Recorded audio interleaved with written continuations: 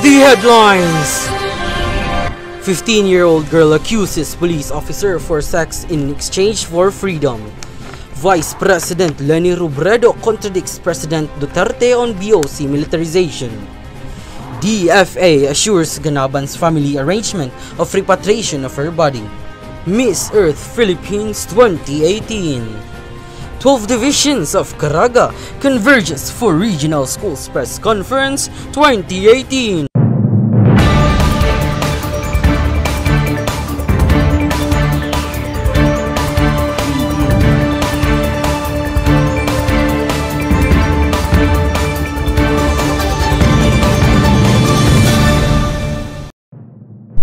Live from Buena Vista Sped Elementary School, this is One News Network. Good morning, Philippines. Good morning, Buena Vista. This is Yuri Lilangan. And this is Erica Barbosa. Providing you the latest and most controversial news through unbiased delivery. Aiming for oneness for our nation's success. This is One News Network. For the details of our news, 15-year-old girl accuses police officer for sex in exchange for freedom.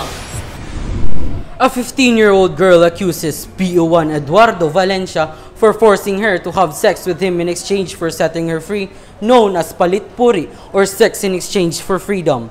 After the police arrested her parents' drug charges on October 25, the girl claimed she is brought to the Sampaloc police station and threatened with drug charges. 3 days later, the Manila City Prosecutor's Office charged PO1 Valencia with rape. He denied charges against him, claiming the teenager wanted to get back at him for arresting her parents. Vice President Leni Robredo contradicts President Duterte on BOC militarization. To tell us more about the situation, here is General Sabado. Vice President Leni Robredo said that she is against when President Rodrigo Duterte wanted the BOC militarized because soldiers tended to follow orders without questions. This seems bothering. It's bothering because not everything is helped by there being no questions, especially if the order is wrong, she said. After the groups involved in the smuggling of shabu worth of 6.4 billion pesos on May 2017 and the possible entry into the country of the same illegal drugs worth 11 billion pesos on July, in Duterte administration had not gone as Robredo pointed out. This is General Sabado for One News Network. Back to you. Thank you, Jai. Let us keep the conversation running and more news to reveal. One News Network will be right back after a short break.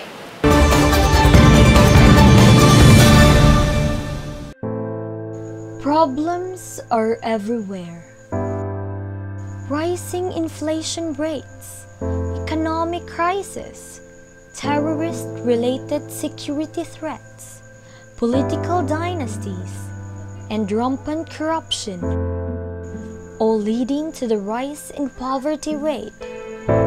But all of these can be changed if we are wise enough to choose the right leader.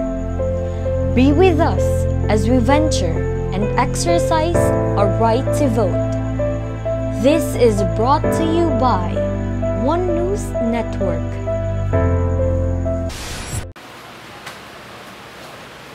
Miss Earth Philippines 2018 ranked top 8. To give an overview on this matter, here is Alexander Realista. Miss Earth Philippines Sylvia Celeste Cortazzi ascended to this year's top 8 but failed to claim the title on Saturday at the Mall of Asia Arena in Pasay City. During the hashtag and question and answer portion, her journey was cut short.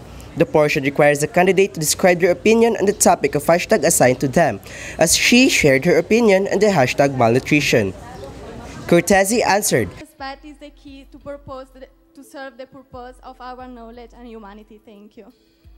This is Alexander Realista for One Network.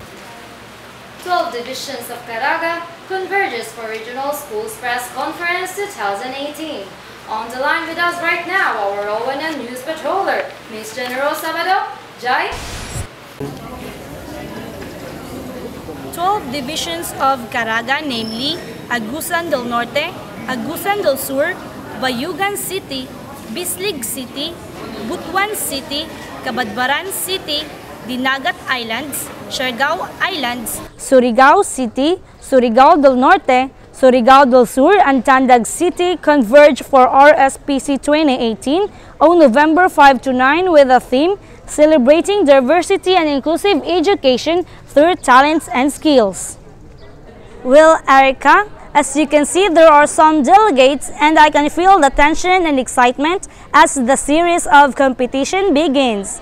Now we have here beside me Mr. Art Villanueva, a delegate from the division of Surigao del Sur. So Art, how do you feel that finally you are about to compete for the regionals? I am excited, of course, and a bit nervous, but that won't stop for us in vying for the top spots. Okay, thank you, Ark. This is General Sabado for One News Network. Back to you. Thank you, Jai. And that's it for today's news updates. This is Erika Barbosa. And this is Yuri Linangan. See you next time only here in the station that delivers unbiased news. Aiming for oneness for our nation's success. This is One News Network.